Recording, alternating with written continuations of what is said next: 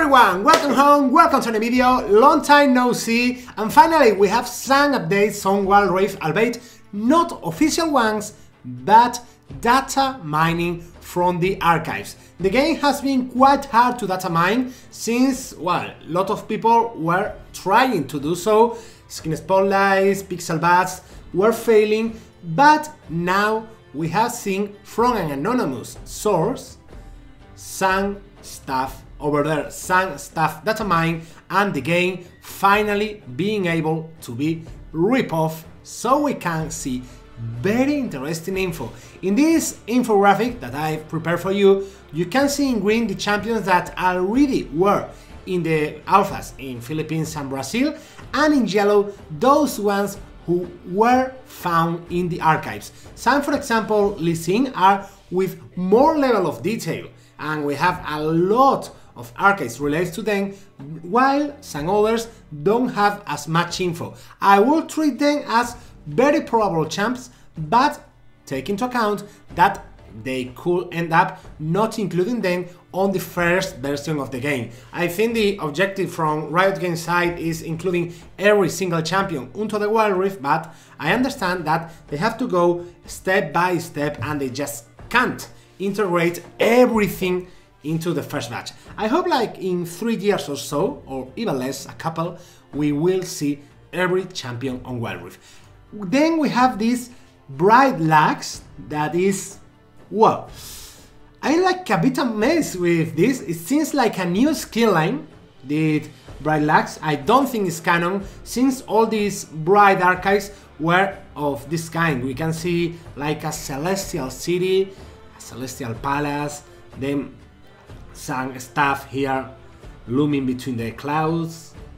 This inside, yeah, this scene could be quite Demacia, but I think Demacia has a bit more of a medieval, late medieval time vibe, sorry, but this is more like, let's say, classicist. It's more a bit of the 18th century or so, even 19th. So I think, well, we can see it's not canon, but it's curious. They want to try and make some things here. Could be an exclusive skin for Wild Rift, could be some kind of test, and I would love seeing a skin first on Wild Rift and then on PC League, or launching on both games as well. Everything, as I'm telling you, with data mining. We can see some stuff over here from different interfaces, and everything tells us something. And what does this tell us? Well, first of all, Tristana seems confirmed. Then we are going to check all the list down with every champion, don't worry. Tristana seems confirmed for Wild Rift. We have seen here this screenshot from China. So yeah, this you can see is the background with the turret there, where every champion can be seen in the model viewer. Then we have this map that I think is like a type of training grounds or place to try some stuff. These little roads seem very curious to me, and this is a strange shape. As you can see, the map seems quite small. We could have like, yeah, a turret here, yeah, 2 turrets could be, but in a very cramped space. So let's see when this advances. What is this? Maybe it's an Aran ripoff. It's like trying to add a bit of more complexity to the Arans, adding the feelings like, for example, in a mid-lane fight in Summoner's Rift, that you can go a bit around with this path in the jungle? Maybe.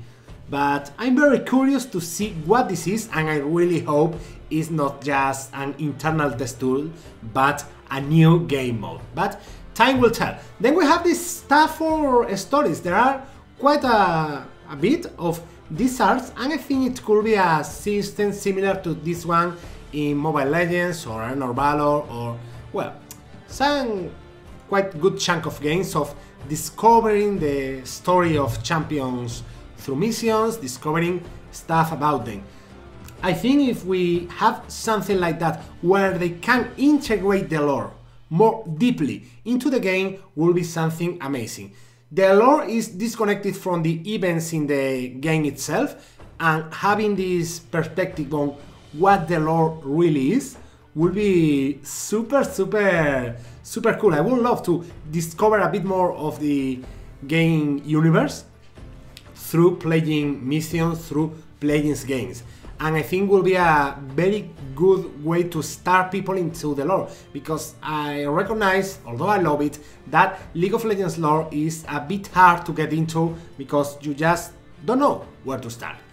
Then jumping into other stuff, we can see here a Hested box. There is also an archive for an orange box, similar to PC League. This is more generic, and the orange one is like premium. You have a higher chance of higher paying skins, and you can't get champions, you only get skins. And here this orb, this triangular form, is like maybe related to project, but I don't really know why. Maybe it's not project at all and it's just another thing, but here we have it. Then this is very interesting and is a bit related with this that a guy called Chico Ibi found on the archives. And is this 7. 7 is a key number in mobile aiming. Why? Because if you have a person play a mobile game for 7 days straight up, opening the app every day, there is a high chance that person is going to play the game into the long term. The 7-day retention is very important, and well, if you then transform that into a person playing the game for a full month, and the game has enough depth to offer that playability, and Wild Rift of course has is League of Legends, the person is getting into being an usual player of the game. Then we have this that is for reputation. Maybe they combine this honor system in League of Legends with another system of reputation, like in, for example, Mobile Legends is if you queue for a match and reject it too many times, you lose, you can lose. If you get out of a match either being AFK or getting out in champion selection, you can also lose your reputation, and it's a way of like getting players, encouraging them to do better. Then we can see this penguin that is clearly from QQ, Tencent, that stuff is Chinese apps. This penguin, there are a lot of icons within the Tencent penguin. There are a lot of icons that are related to what seems to be WeChat or something like that. And these 1, 2, 3 icons, they are showing us that they want to deeply integrate some way of communication, some way of socializing. We see also a lot of icons from social media apps, like as I told you, Line, WhatsApp, Twitter, Facebook. We are going to see some key integrations. And well, around here, nothing more special to see. But these things is curious to me, because yeah, we have this box that since that this, well, capsule is going to be the reward for being 7 days logging into the game. And then these 3 others that you can see, they have more gems as we go up. We have these blue essences that are going to be used in order to buy new champions, but these 2 are just blue essence as well, are new kinds of essence, are just extra rewards besides these essence, champion, fragments, etc. We don't know. We also see these assets that they can make me think, if we link them with this LUX as a bribe, that maybe Riot is thinking on making some extra promotions or some special events in Wild Rift. I think if they go full hand on like mobile native stuff of events, constant events, putting a lot of stuff to do into the game, getting a very reinforced meta game that, yeah, League of Legends PC doesn't have that as a key part. The meta game in League PC is just select your rooms, select your champions, summoners, spells, and that. But the meta, the out of the game system in mobile games tend to be quite complex and there are a lot of details into the menus. So very curious to see what this ends up being about. And well, in the end, nothing more. We have seen also some scenarios for skins, like for example, this is a God King scenario. We can see here this Urf aquí, Urf the Manatee. And well, nothing more. As I was telling you, let's jump into the champions. These are the leagues: Aatrox, Amumu, Caitlyn, Corki, Darius, Diana, Draven. Mundo is a curious case because I think Mundo will be pulled outside, it will be pulled to the side since he's getting a rework. And I don't see the point of getting a champion into the game when he's being reworked and being totally different. I see there could be a problem of disconnection between Wild Rift and PC League.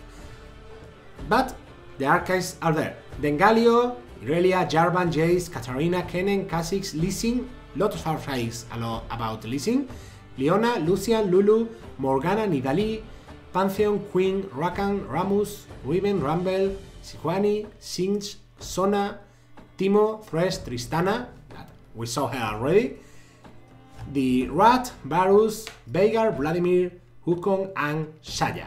About John and about Lilia, we don't know, and it's normal. They are in the archives since they are quite new champions. In fact, they haven't been even released to the official league server yet, and Jone isn't even on the PB league server. So well, this is everything we had to see. I hope you enjoyed the video, and just tell me, what do you think about all the stuff we have seen? Thank you for being there. See you next time. Bye bye.